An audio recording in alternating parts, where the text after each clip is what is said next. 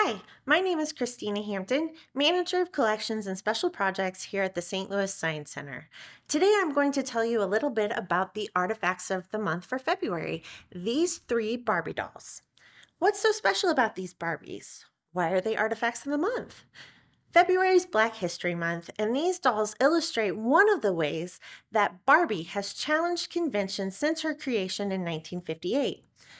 Barbie has become a symbol of empowerment and independence for women, inspiring girls to imagine a future where they can be anything. And this means all girls, all women, including women of color. This astronaut Barbie from 1985 is significant because she is the first to represent an African American woman in space. She came 7 years before NASA sent African American Mae Jemison into space aboard the Space Shuttle Endeavour. But Barbie didn't stop there. She added several more space related careers to her already impressive resume with over 200 careers.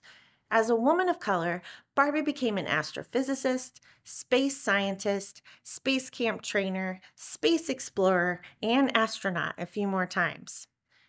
And as of February 2022, Barbie has literally traveled to outer space and not just in our imaginations.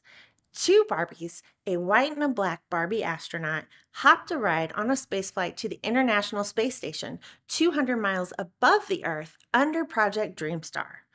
Astronauts on the ISS took the dolls out of cargo storage, letting them free float in microgravity while shooting video and pictures as part of an outreach program to inspire girls to consider careers in aerospace and other STEM fields.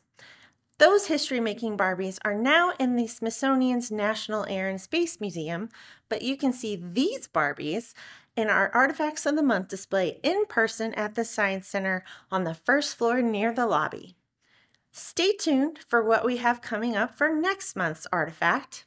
And if you want to learn more about the Science Center's collections, check out our Artifacts of Wonder page at slsc.org.